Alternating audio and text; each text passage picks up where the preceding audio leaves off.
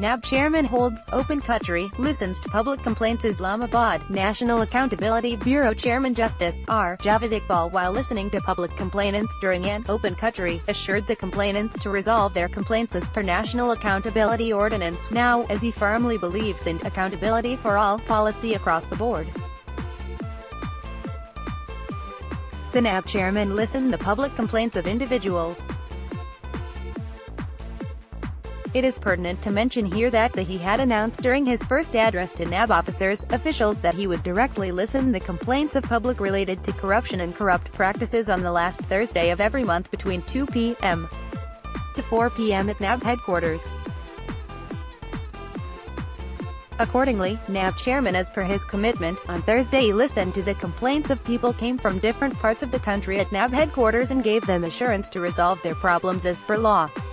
The complainants thanked him for listening to their complaints personally. It is important to mention here that NAB chairman not only himself hearing the public complaints of people individually but had also directed all DGs of regional bureaus of NAB to listen public complaints related to corruption and corrupt practices at their respective regional bureaus on the last Thursday of every month between 2 p.m. to 4 p.m. so that complaints which come under their jurisdiction as per law could be addressed.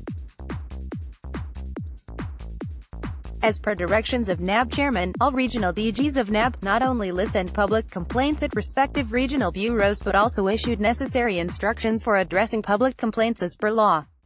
NAB chairman has directed all DGs of regional bureaus to ensure self-respect of all the concomitants and respond to all the complaints expeditiously as per law. No leniency will be tolerated at any cost.